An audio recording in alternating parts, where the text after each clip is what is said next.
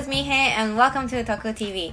Today I'll introduce 4 upcoming K-dramas for the rest of 2019 that our Duckhus TV team is looking forward to, and we'll also introduce some must-watch dramas of the main characters that you could binge watch while waiting. So stick till the end of this video and let's get started.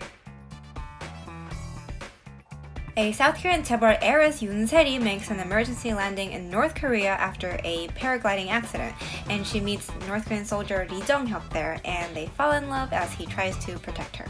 It's scheduled to premiere after Melting Me Softly, and while you wait, I recommend you to watch Something in the Rain for Son Ye-jin's previous work and Secret Garden for Hyun-bin. Something in the Rain is a love story between a career woman and her younger brother's best friend, and Secret Garden is a rom-com about a stuntwoman and a chaebol.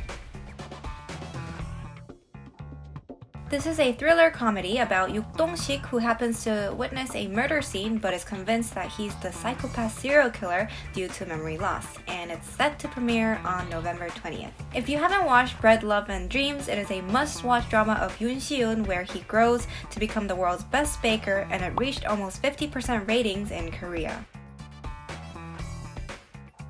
This is a human melodrama about a neurosurgeon Lee Gang and chef Moon Cha-young who reunite at hospice care and learn to heal each other's past wounds, and it's set to premiere on November 29th.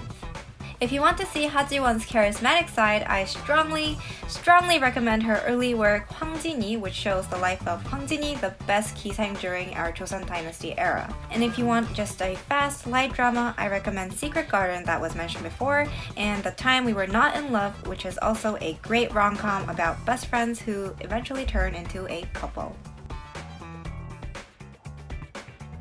This drama tells the story of a young substitute teacher Go-waner played by Seo Hyun-jin who struggles to survive the harsh reality of a private school, and it's set to premiere sometime in December. A must-watch drama of Seo Hyun-jin is Another Miss Oh, which draws the story of a sound director who gets involved with 2 women with identical names. Okay, then those were your 4 upcoming K-dramas. Happy binge watching until then, and we'll be back with our next video. Then watch K-drama and fangirl with Duckhus TV.